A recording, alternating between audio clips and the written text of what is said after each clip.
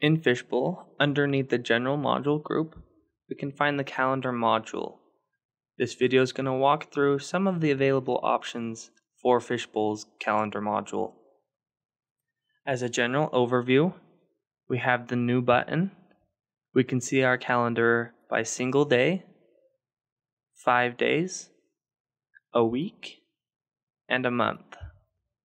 We can send an email about upcoming events or previous events that didn't get completed. We can print off a list of calendar events.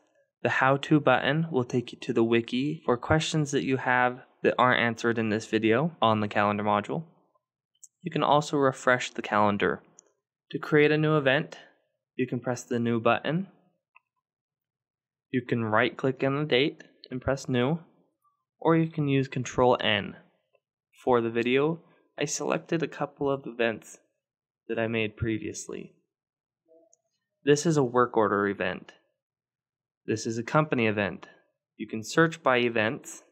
Under Categories tab, you can search by company events, which are orange, orders, work orders, which are all blue.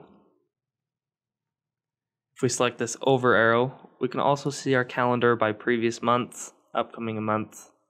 Our current day is highlighted so that you can find that quickly. To open up the manufacturing module, we can double click on an event and it takes us right to our manufacturing order.